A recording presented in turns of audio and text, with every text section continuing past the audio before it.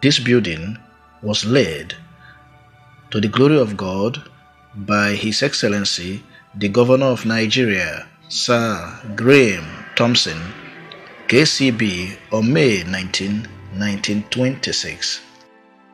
These buildings were erected with funds subscribed by the officers, soldiers, and friends of the Salvation Army in Great Britain in commemoration of the 70th birthday of General Branwell Booth, the second general of the Salvation Army, in 1926, and dedicated to the glory of God for the salvation of souls.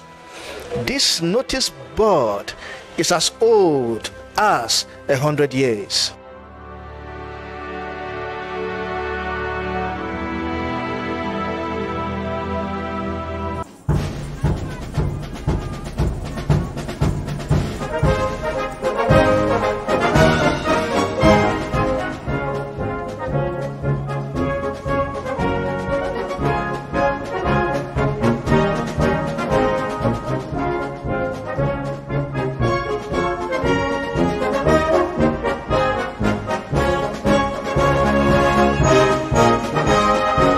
The Salvation Army has grown from strength to strength in Nigeria.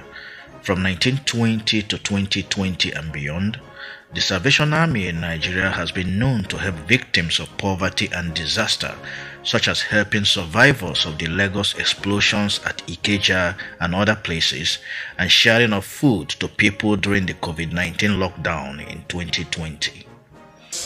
The bubonic plague of the early 30s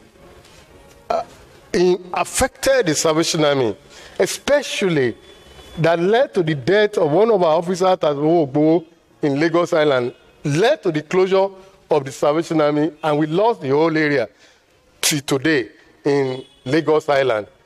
And there are other significant events. The Salvation Army, when it came to Nigeria, it was meant for West Africa. And but today, we have the Salvation Army in Nigeria territory. The West African territory then has now given birth to Ghana, Liberia, and Mali, and Sierra Leone. So we thank God for that. Efforts have been made. Even now, we are making incursion into Republic of Benin and Burkina Faso and Cameroon. Though those have not been officially named, but we are making incursion. To God be the glory. Salvation Army has achieved a lot within the scope of time.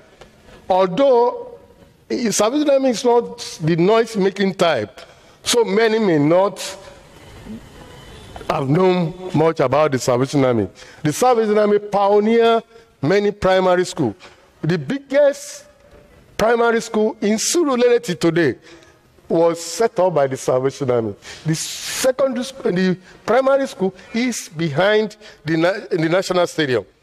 It's a very large primary school. We have another one in Agege. We have in Dokpemu. We have Eputimeta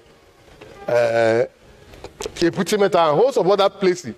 Like it has been said, there are many people that were brought up through the Salvation Army primary school is very significant. But besides that, the Salvation Army used to have their training center called Garrison. But in the 1960s, it was changed to Training College. And today, we have Officers Training College, where highly evolving theologians are being produced. They are not just learning the orders and regulations and doctrine of the Salvation Army. Salvation Army is equally getting involved in ecumenism, and these are very, very significant. Our significance in social setting cannot be oversight. In 1998, there was a Jesse fire kerosene disaster.